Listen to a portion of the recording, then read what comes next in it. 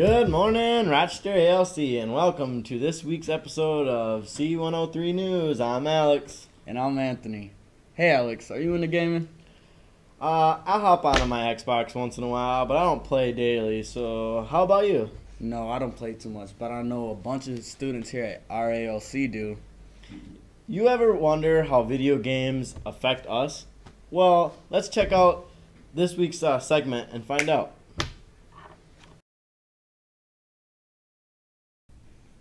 Video games. They're an important part of our generation, but do we really understand how they affect us? We aim to find out the positives and negatives of gaming, and which outweighs the other. Straight to you from fellow gamers of ALC. Hi there, today we're here with Skylar to get his input on PC gaming. So Skylar, what do you spend the most time doing on your computer? I play video games. For how long? About maybe 7 to 10 hours a day. Do you have a favorite genre of video games? MMOs and MMORPGs. So the MMO would be like Smite or League of Legends, if anyone's heard of them, or Dota 2. And MMORPGs would be like World of Warcraft and single player, but you can also play with multiple people. Okay. Are you a competitive gamer? Yes. Yes, I am. Do you see any outside benefits from gaming? You would get hand-eye coordination, strategy, awareness, and that's all I can think of right now. Okay. Those are very good skills. Thank you for your time. Yep, no problem. Hi, I'm Alex. I'm here with Daniel to talk about some mobile gaming. What games do you play on your phone? I usually play, what game was it called? Dragon City, Clash of Clans, or Boom Beach. Ooh, some fun games. Pretty different. How long is a normal session? Couple hours. Usually when I'm at school, when I'm bored, I just hop on that and play it. All right, I have to agree with you on that one. What are some benefits for gaming on your phone? Benefits. I don't really, to the next level, getting to the next level. That's a benefit. All right. Do you think mobile gaming is addicting? Very. Very addicting? Very addicting. Well, you've heard it here. Today we're here with Jacob and we're going to get his input on console gaming. So Jacob, how often do you play games a day? Usually every day, at least 3 hours.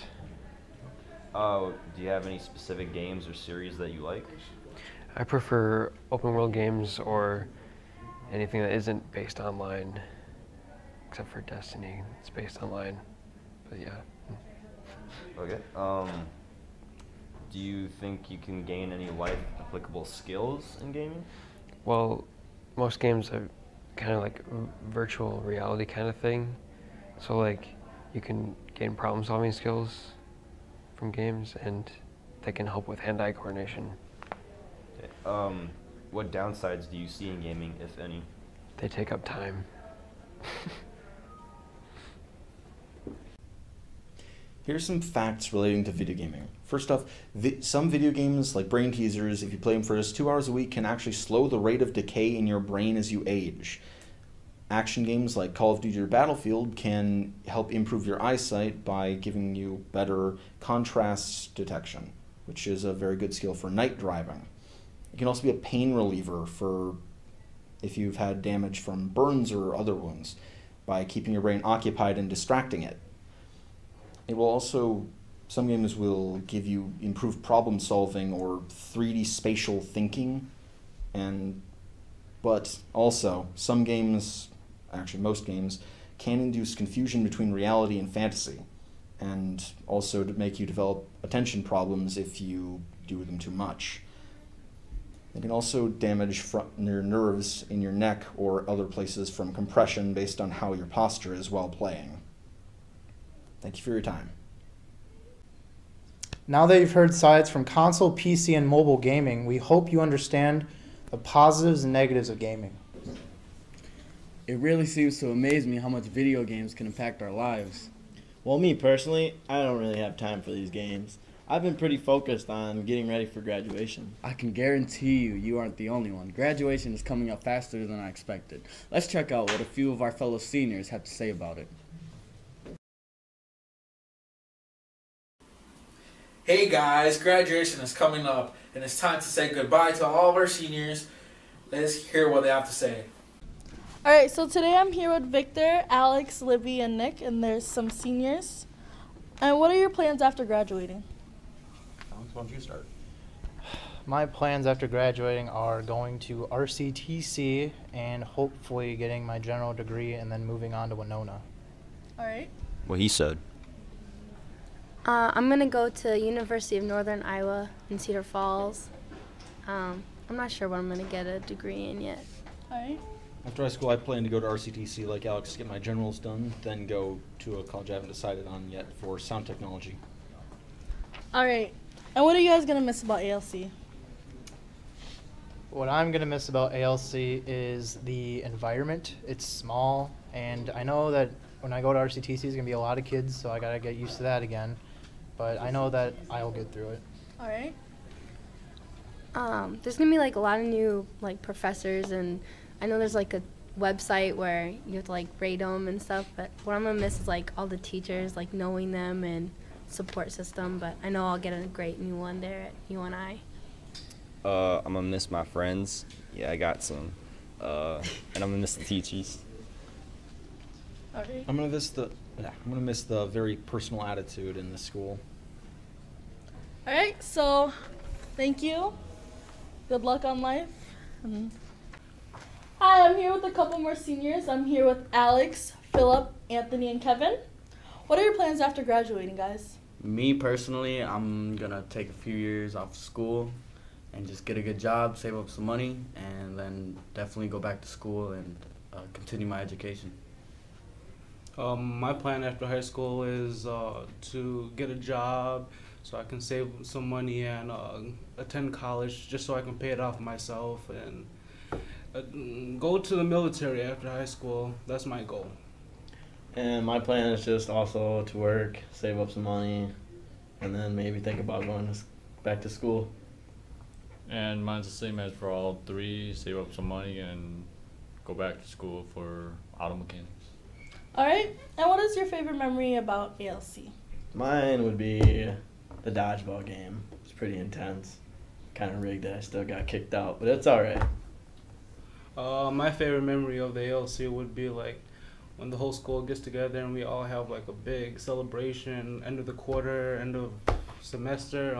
It's all fun to see everyone interacting and having fun. My favorite memory is making new friends along the way during the school year. My favorite memory at RLC is her. All right, so thank you guys and good luck. Hey guys, I'm here with a couple more seniors. I have Natalie, Kelsey, and Alana. I'm going to ask them a couple more questions. So how did you decide to come to ALC? I came to ALC just because I didn't like Mayo. Kind of the same reason she said. I came here straight in 9th grade. I didn't go to any mainstream school. I went from JA straight to here. I just wanted like a fresh start and just meet new people. I also came here because I didn't like Mayo. All right. What are you guys most looking forward to after graduating? Being done with high school. Yeah, like I'm excited to be done, but I'm like nervous and scared at the same time. So I don't really know what I'm looking forward to. I guess like just she said like just being done with high school and just moving on to something else. I'm looking forward to moving to the cities. Sounds good. Thanks, ladies. Be sure to tune in these next few weeks for these senior segments. Speaking of us graduating seniors, we're so lucky that we don't have to go to summer school. Well, honestly, I hate to say it, but I kind of wish I could go because there are some pretty cool programs for summer school. Yeah, I've heard about them, but I'm not really sure if I'm really interested. If you are interested in going, one of our crews did a segment on it. Let's check it out. It's that time of year again. If you don't think you need summer school, listen up, because you probably do. C103 News. I'm here with Crystal, talking about summer school. So, Mr. Kaji, what kind of classes are you teaching this summer?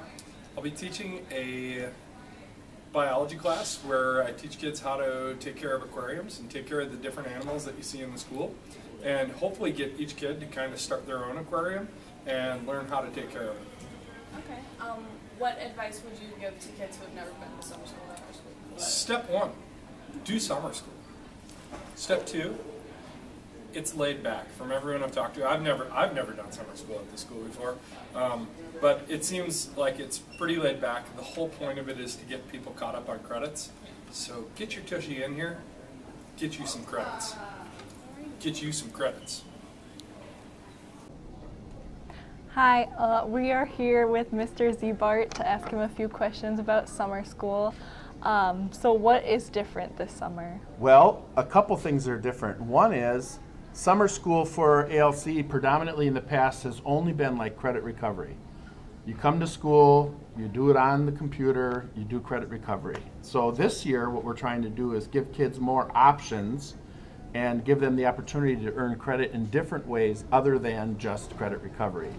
So we're offering several different things like Thursdays on First, the garden, a compost crew. We're having art class, a music class, some science classes, a reading class for kids to take, so that it's not just coming to school, doing credit recovery on the computer.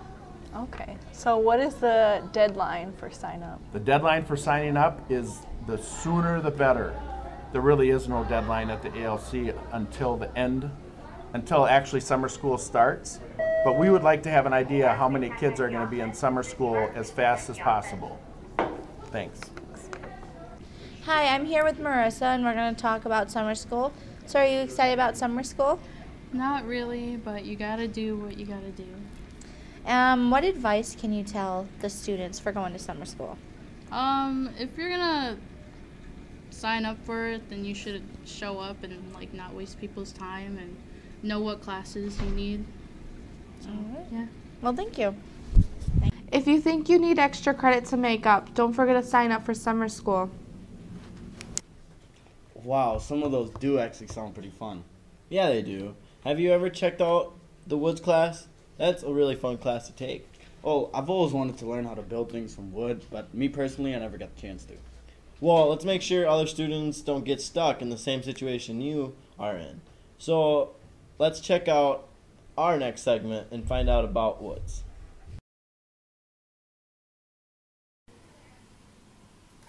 Do you need some trees? Do you need some wood? Well, our students at our ALC who are in the woodshop class off campus are actually selling their homemade benches, birdhouses, and even candle holders. Over at the old Golden Hill building. Check out what a few of our students have to say about it. Thank you.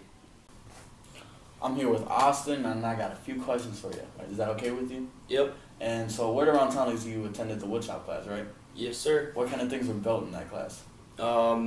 We build birdhouses, bird feeders, benches, tables, stools. So in that class, can anyone join, or what are the requirements? Right now, it's kind of a class that's been offered to a few kids. It's not really an official class for ALC. Yep. So. And do you enjoy the class, and why is that? I have a lot of fun there because I like working hand-on. I like building stuff, and I just really like construction. Thank you for your time. Yep. So I'm gonna ask you a couple questions, all right? Okay. So we're on the street also, like you're in woods. Yeah. So what have you built in woods? I've built birdhouses, benches, a cutting board, tables, a lot of stuff. Right on. What goes on after you do them? We have to sand them down, paint them, put a clear coat on them and everything like that so that the weather doesn't get to them. I also heard you guys are having a sale and just had a sale? Yeah, we did. Did they sell a lot? Yeah. Right on, right on. Is there any like requirements to be in the class? Pretty much just have passing grades, don't be failing any of your classes, be caught up on your credits so that you can take it as an elective, stuff like that. Right on. What do you enjoy of the class and why? I kind of just like, I think it's really fun to make your own creations and get to kind of like do whatever you want to what you make, like all the wood burning that I've done to a lot of the things that I make, and you just get to be creative. More like a hands-on thing? Yeah. Alright, thanks for your time. Yep.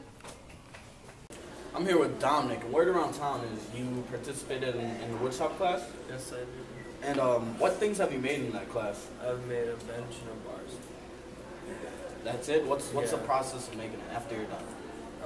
You gotta sand it down and stain it or paint it, whatever you want to do. And is there any requirements for the class You specifically? have to be up on credits and passing your classes. And do you like the class? Yeah, I do. And why's that? Because I like working with my hands. All right, thank you. You have a good one.